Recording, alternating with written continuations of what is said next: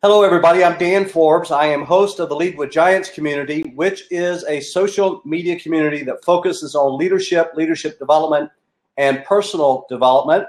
We have groups across LinkedIn, Google+, Facebook. We host a tweet chat on Mondays, 6 p.m. Central Time. Been doing that about 2.5 years. And now also conducting shows on Blab. Hello, David. Good to see you. Hey, Dan. Glad you made it in. So let's do, let me just say what we're going to be, talk just a moment about what we're going to be doing today on this show, and then I'll ask Adam and David to introduce themselves. We do have another open seat. If there is a coach in the room that would like to take a seat, feel free to do so, or someone who is thinking about becoming a coach. So the intent is on the first and third Thursdays at noon for us to gather together and have a coaching mastermind. And so this is our first, and today's topic is, so you want to be a coach. And what I'd like to do in a moment, Adam and David, if you would describe for us when I ask you your journey into coaching, and then I'll follow up what do you love about coaching and what sometimes is frustrating to you about coaching. And then maybe we can sort of come up with some questions. If someone came to you and said they're thinking about becoming a coach, what questions would you ask of them to help them think through that?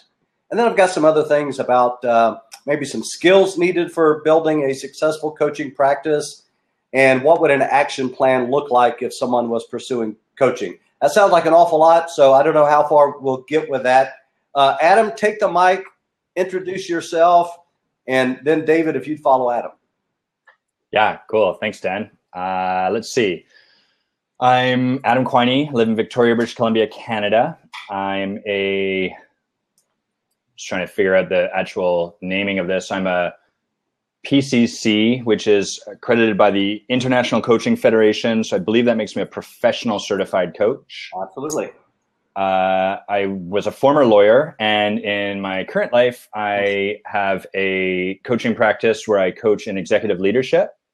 And in addition to that, I also lead training for coaches. So I run I'm part of an organization that runs a very rigorous, times confronting coach training program that's a year-long stints. So we're always graduating new coaches, and really believe in this profession and think it's an amazing career. And I love this topic because I think we could benefit from more really powerful coaches out there, because technology is something to really share with the world. Absolutely. If we can raise that bar a little bit to help, raise the bar of our profession, that's always a good thing. Hey, David, good to see you. Introduce yourself. Hi, Dan. Hi, Adam. I'm Coach David J. Greer, and I'm based in Vancouver, Canada, not very far from where Adam is. Mm-hmm. And I've been coaching for much of my career, although I don't know if I called it that, as I developed and challenged employees, as I built my businesses. I've had my own coach for the last 8 years, Kevin Lawrence, CoachKevin.com, and he has made a phenomenal difference in my life. And so last year I decided that I wanted to be able to give away some of the gifts that Kevin has given to me. And like him, I focus exclusively on entrepreneurs. So I'm an entrepreneurial coach. And I think that as entrepreneurs, we tend to have things a little worse or a little more than the rest of the world, because that's why we become entrepreneurs. And I also think as entrepreneurs, that kind of work-life, there is no work-life balance. There is called life. And we tend to just go to the max everywhere. And I know I've had to do a lot of work with Coach Kevin to just put everything in the right perspective. So, earlier this year, I launched my new book, Wind in Your Sails, Vital Strategies That Accelerate Your Entrepreneurial Growth, which is a book by entrepreneurs for entrepreneurs. So you don't have to learn every lesson I learned the hard way. And I also feature the stories of 10 other entrepreneurs, 10 very successful entrepreneurs. They all happen to be based here in British Columbia. So again, they share their hard-won stories so that hopefully you as an entrepreneur don't have to learn all of them yourself from scratch. And most coaches are entrepreneurs. If they are external coaches, if they are building their own coaching business, that's for sure. I will say that my coaching practice is Lead with Giants. The website is leadwithgiantscoaching.com. I've got a varied background. I was in the ministry, a pastor and a counselor for about 2 decades. And as I think back to those counseling experiences, they were an awful lot like coaching. I went into the business world, as some might say, to the dark side, and into the real estate industry, became a realtor, and then opened up my own brokerage firm. Loved doing that, had a lot of fun doing that, and it was the first time that I hired a coach, and that was back in the late 1990s. And I thought that I would do that business forever, but the real estate crash of 2007 had some other things in store for me. It wasn't fun anymore. I left that, joined Merrill Lynch, became a financial advisor. Because I had learned how to grow a team as an entrepreneur and a business owner in real estate, I started doing that at the brokerage firm in which I was working, and really discovered that my passion was developing in the area of coaching. And I wanted to do more and more of that. However, I was being told that our compliance department doesn't really want you doing that. So you're going to have to make a decision. So I made a decision and launched my coaching practice. I'm in Austin, Texas. Most of my clients are one-on-one clients. The majority of them right now happen to be in the real estate industry because I speak that language. I know their challenges. And then I also coach coaches one-on-one as well. So again, Adam, David, thanks for being here. Those are in the room. If anyone is a coach or thinking about becoming a coach and wants to take that other seat, let's do so. So briefly, Adam, describe your journey from wherever you want to take it. I heard you say that you were an attorney, and now you're a coach. Describe your journey into coaching, and what was that like? Sure. Yeah. I'll truncate the parts that are less boring and try to give the part that I think is most transformative for me. I was a lawyer, an attorney, as you call it in the States, as y'all call it, and I was good, but bored. And also life felt pretty much like shades of gray as opposed to the vibrant colors that I really wanted. And so I was looking at other careers, and I met a coach who was a former lawyer. And that was kind of the first time I could even be open to this concept of coaching as a profession. I'll skip over the boring bits. What happened was I ended up in the training that I now lead, and I came down to this with a great deal of arrogance. Kind of had it in my head like, hey, I'm trained as an attorney. I've done this work. I'm a self-development junkie. I know all this stuff.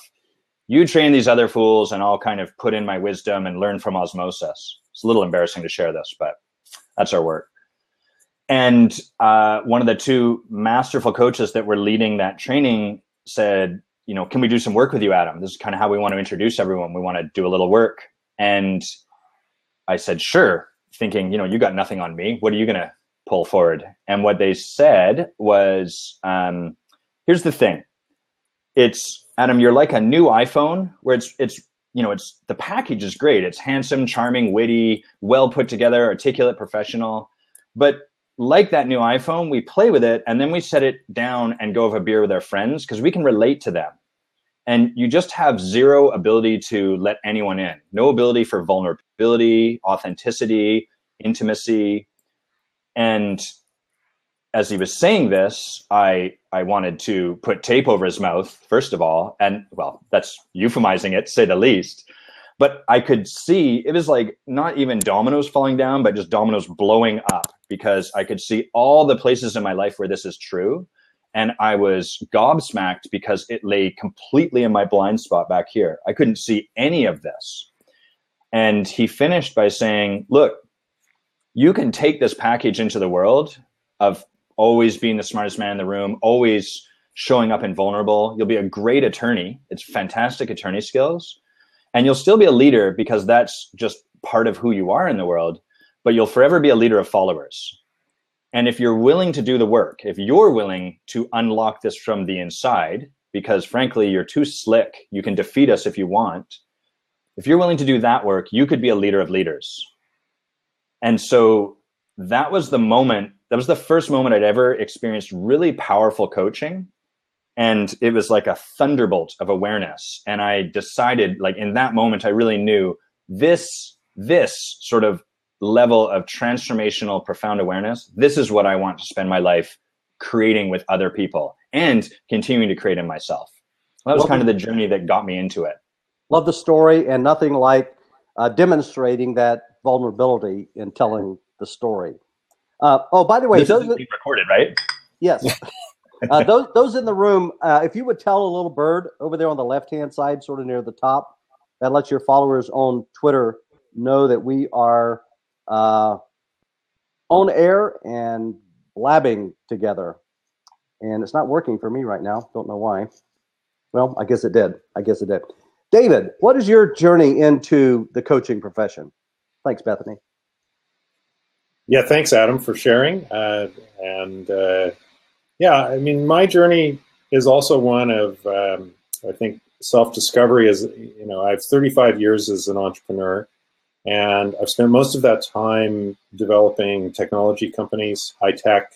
That's my background. Since I was 14, I wanted to take computers and business and put them together.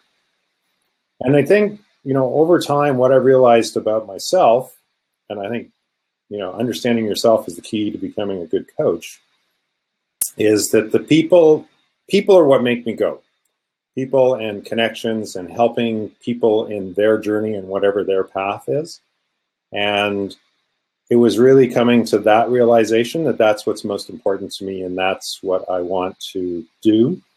I've also had a lot of people who've helped me. I mentioned my coach, but there's been many others. I have an overreaching vision for the work in my life, and that's to help 100,000 entrepreneurs step into their single biggest challenge. So someone was coming to that realization, and I'm going to need help to figure that out. And then finally, my coach recommended that I take training with the Coach Training Institute, CTI. And in the last year and a bit, I did all 5 courses of CTI. I had unbelievably amazing coaches and amazing teachers. And, you know, I had and have a pretty big ego, thought I was a pretty great coach. And boy, did they beat the crap out of me. And what I like about CTI is it's, you know, 10 or 20% theory, and all the rest is experiential. It's throw you out there, get you coaching, do it in a safe environment, and then, you know, come around and you know, give you a few quick kicks in the you know where to just really up your game and really improve what you can bring to the world as a coach. And so that has been a very rewarding experience, and I've seen that showing up in my coaching work subsequently. Just a lot better ability to listen and let go of any prescriptive kind of solutions that I might have, and be open to letting the client. I mean, I might have a pretty good idea of what's likely to work, and I'm much better at letting the client make up their mind whether that's a path they want to pursue. Yeah, and I love that approach. And Adam, you and I have talked a lot about the difference between, you know, giving advice and coaching someone. So, Adam, what do you love most about being a coach? I'm gonna do a spoiler, because the thing I love the most about being a coach is also the thing I hate the most about being a coach, and that is that your job, I believe your job as a coach, is ultimately to have a great life. In as much as we have to be doing our work, we have to model our work. And, you know, David, I love that you started by sharing that you've had a coach for 8 years. Like, to me, that's being a coach 101, is work with your own coach. So you're doing your work, you're modeling the work yourself. And so I love that as part of my career of choice, I'm constantly stepping beyond my comfort zone. I'm constantly leaning into what I'm afraid of. I'm constantly developing myself and creating myself and my life bigger than I thought was possible, you know, the week before, the year before. I also hate that because it means leaning into my fears. It means stepping out of my comfort zone. And those are uncomfortable things. And I'm not as graceful or as powerful or as whateverful as I'd necessarily like to be in that process of going from what I know to what I don't know. Yeah, David, how about you? What's most satisfying or rewarding to you? What do you love about being a coach? I'll share. I had a coaching client a month or so ago, and first time with this individual on the phone. They had a topic. We started down a path, and then I asked a question, and suddenly the voice at the other end went, yes. And I don't know if you could hear that, but it was a whispered yes. And all I said was, what? Your tone of voice completely changed. Like, what's going on? And this individual burst into tears. And, something that they hadn't realized how upset or how deep this problem and how much it meant to them. They hadn't even really admitted it to themselves. And we talked through it, and we just spent some time just with, how painful it was at that moment for this individual. And then I asked what they wanted to do about it. And then this individual was very attached to some parts of her business, which were not doing that well. And I asked if they needed to stay attached, and they didn't. And we moved on to other ideas, and they have since pursued those, and I think have had significant success.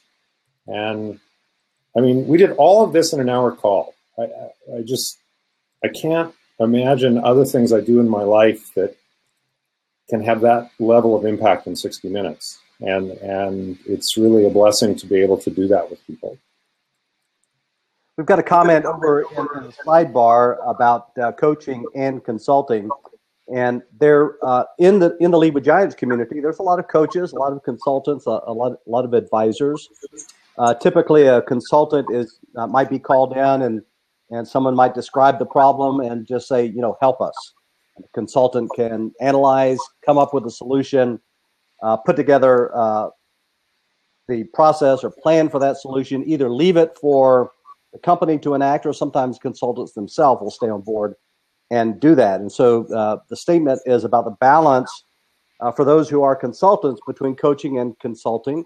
And there's a place out there for someone to do both, to be able to use the skills of a coach to help their client, but at the same time perhaps use their business experience, for example, their analytical experience, their problem-solving experience, to actually come up with some direction.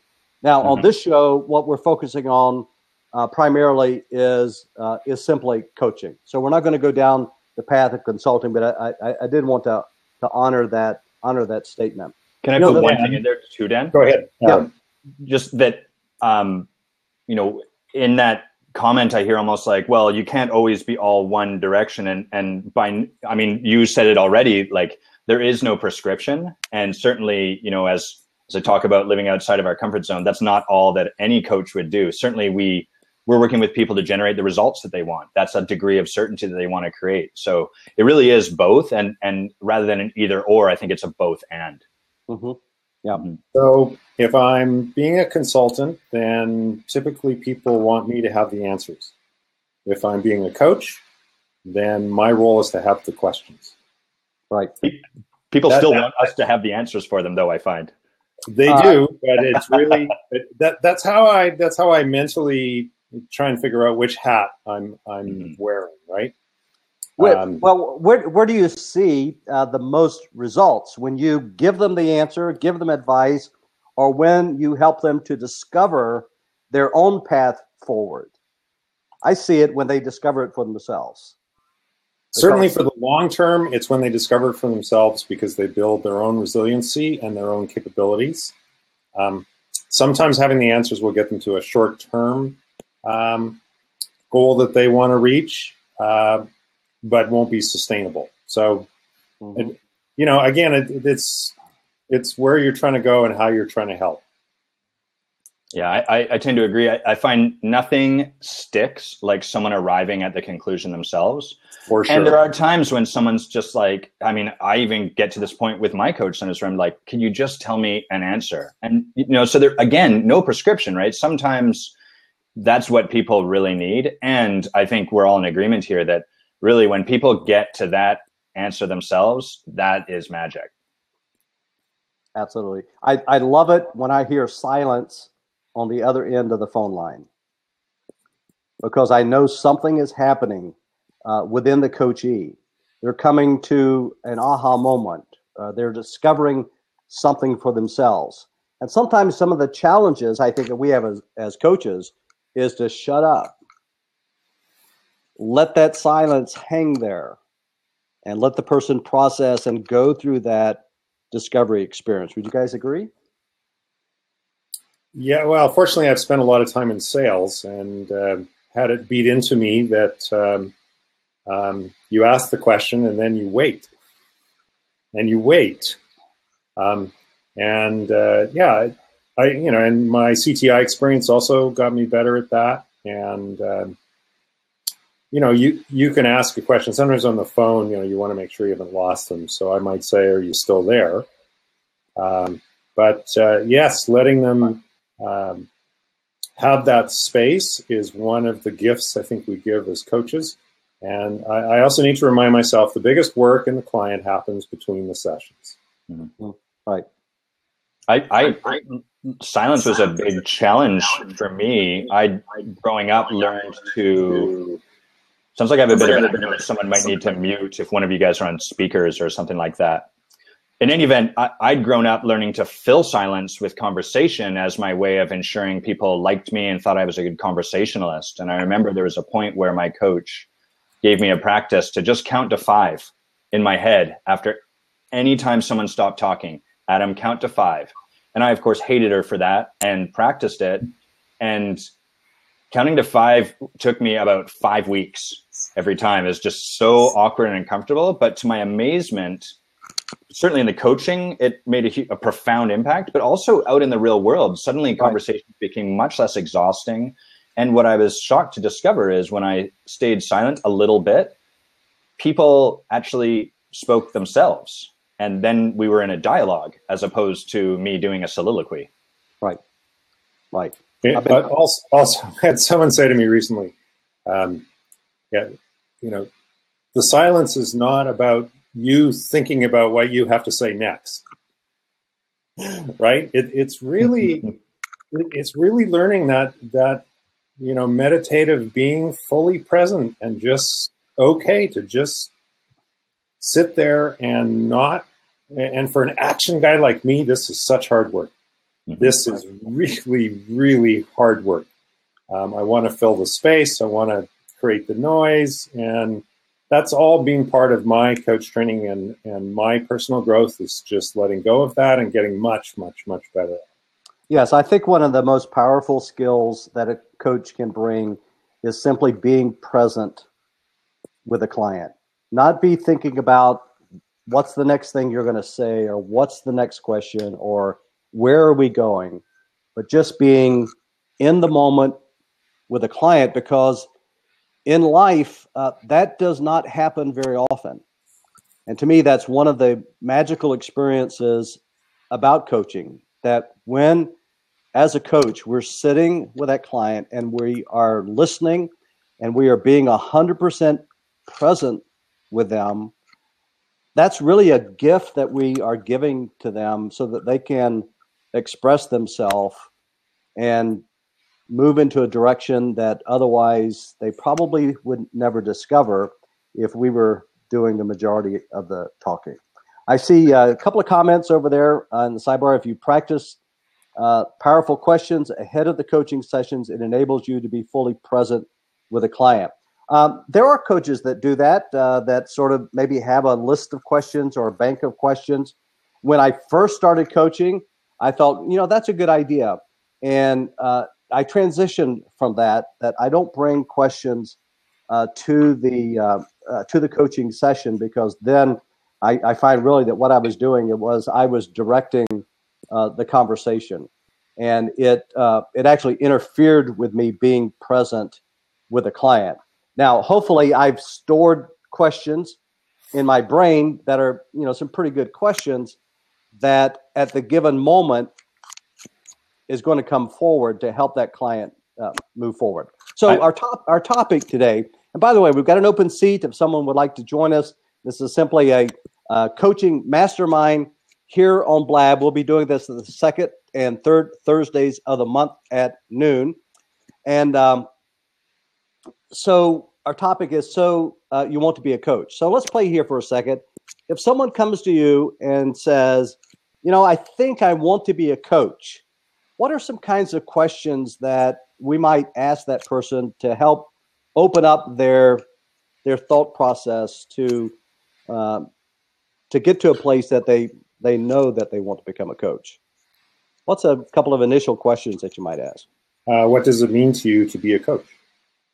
Oh, I like that. What does it mean to you to be a coach? Sometimes when I tell people I'm a professional coach, they say, "Oh, what team?" Yeah, right. I'm in Austin, Texas. We have a lot of sports here, and so when someone uses the word coach, it can mean so many things to different people. So I love that question. Good. I like to go really childlike sometimes, and this isn't a blockbuster question, but I like to ask why. How come? Tell me about, rather than me give them an answer or something, I want to draw it out from them. What is it in you that has you want to be a coach? I really want to know more about. I want to know more of what is behind that statement or that question. I love being in curiosity with someone, and asking that question, why, is a very powerful question. And it was exactly along the line that I was thinking, why is being a coach attractive to you? So what's another few questions that we might ask to help that person, think more about that? In the sidebar here, I think it's Daniel. Who do you want to coach? I think that's another great question. Another one I might do around resonance is, you've just finished what do you want for your clients out of doing coaching with you? Yeah, and by the way, that's Chris. The first few letters there does remind you of Daniel's Twitter handle. I was guessing. That's okay. There's a limit to my ability with Twitter handles. Yeah. A question that I would ask would be, what have you done already to explore the profession of coaching? I would imagine that nowadays what most people do is jump on the internet, right, and start doing an internet search, and you get an awful lot of information out there. There's a lot of various kinds of coach training that's available. So I'd want to explore with the individual, what have you already done to explore the profession of coaching? Adam? Yeah, I would also be curious, I think, David, you had alluded to this, or maybe even asked it directly, but I'd be curious to know what it is that I'd really want to know, what is it that you feel is kind of missing, or what's the information that you would have that would actually answer that question of whether or not you want to be a coach? What is it that has you not sure, so that we could kind of explore that together? And I would also be curious about what their understanding of being a coach is and what it means. Because like you said, there's just such a plethora of coach training programs out there right now that being a coach it runs the full gamut of possibilities. I know when I was, I had explained my background earlier. So master's degree in divinity, stood in a pulpit for 20 years, and then counseling people. And I was trained more as in a directive type of counseling, which uses questions, but also basically gives advice to people. So that preaching, teaching, directive counseling is some of that is useful, but now as a coach, I'm just making space for people to walk into and to help them and to help them move forward. So I would want to know what is that picture of being a coach that you have in your mind already if you're thinking about being a coach. And then we hear terms like internal coaches and external coaches. So there are companies that have employees within the company who get trained in coaching to help people in the company. They may be a part of HR, they may be a part of leadership development, or they may be outside the company and have just grown their own business.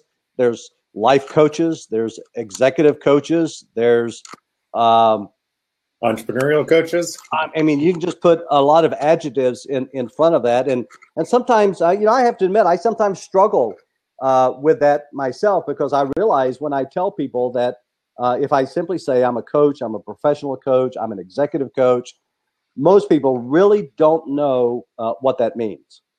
Now I know, but sometimes condensing that into, we've all heard about elevator pitches, which I'm not a big fan of, can be challenging.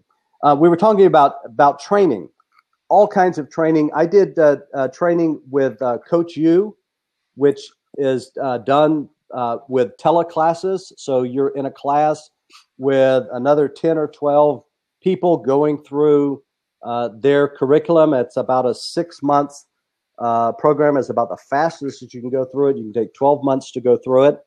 And then following that, I trained with the Center for Executive Coaching, Andrew Knightlich, and really loved his material and his resources. I use a lot of that with people. David, you mentioned CTI. Adam, did you mention Accomplishment Coaching was the program I went through. Yeah. Okay. Yeah. And people will say, well, which one do you recommend?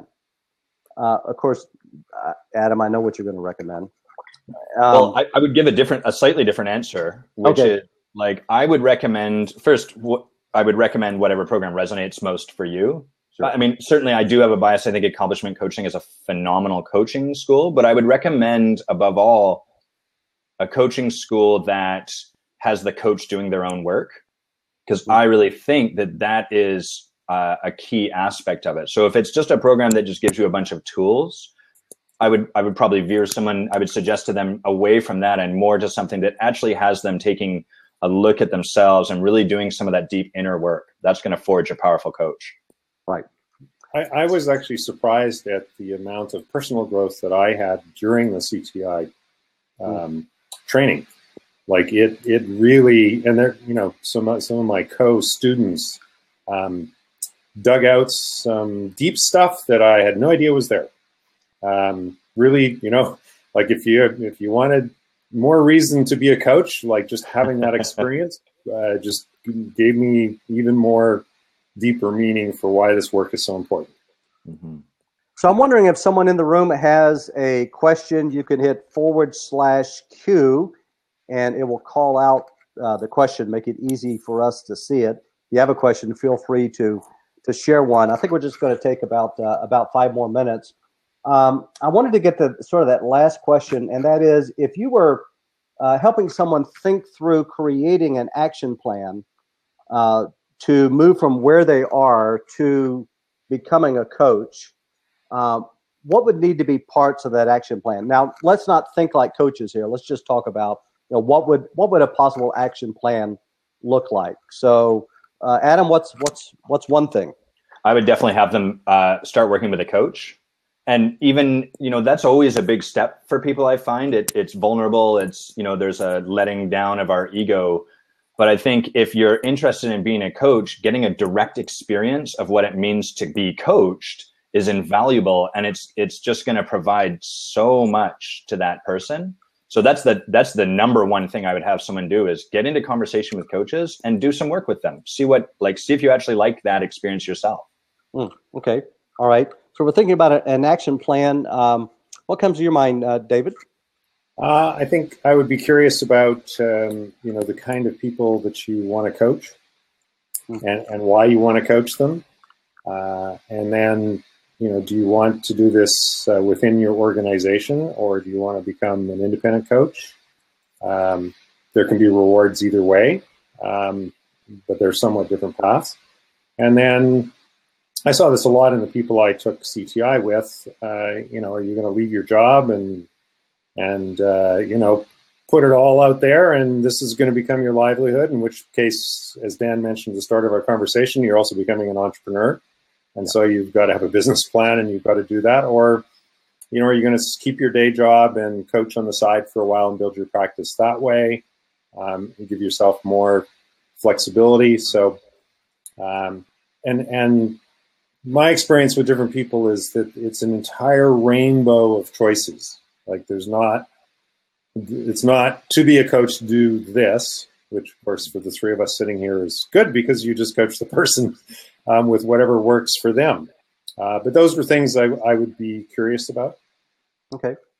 I would suggest that someone interview some coaches that they admire or they respect, and sort of use some of the questions that we've used here to get an idea of, well, what's it like to be in the trenches? What is it really like to be a coach? And once you've got that, at what point should someone start coaching, even if it's pro bono, to start experiencing what it's like? Love that you brought a should question. Yeah. I've got an answer. For me, as soon as I realized, and I don't know if this is the right answer to the should, but as soon as I thought, I think I might want to be a coach, I put that out on Facebook. I told people, hey, I think I'm actually interested in this as a profession.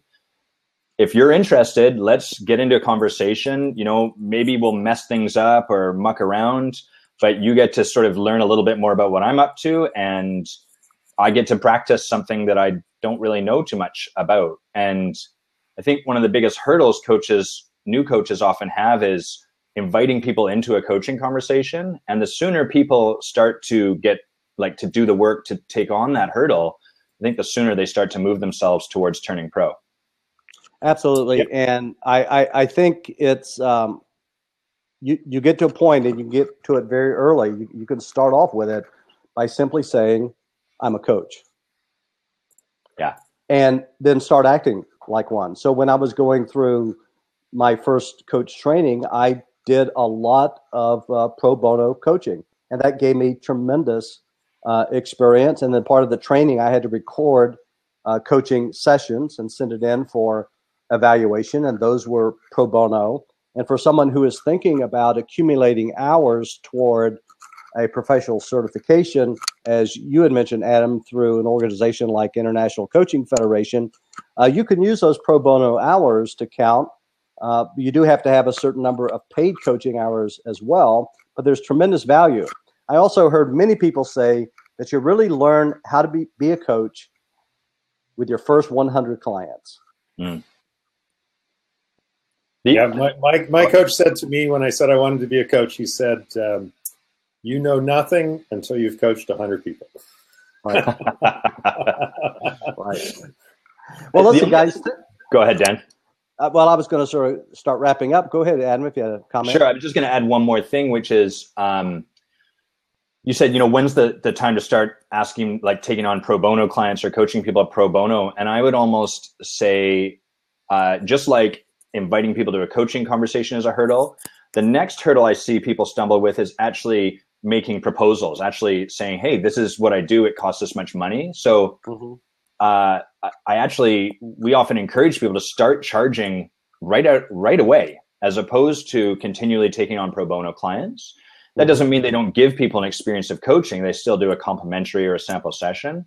But again, the sooner people start to actually practice putting themselves out there like this is something they do professionally, the sooner they actually take that on and start to be someone coaching professionally. Right. I would have done that, yet I was working with a financial institution that prohibited me from having any outside income. So I did it pro bono, and lo and behold, I received some gift cards. Ooh. So, Amazon gift cards worked. David?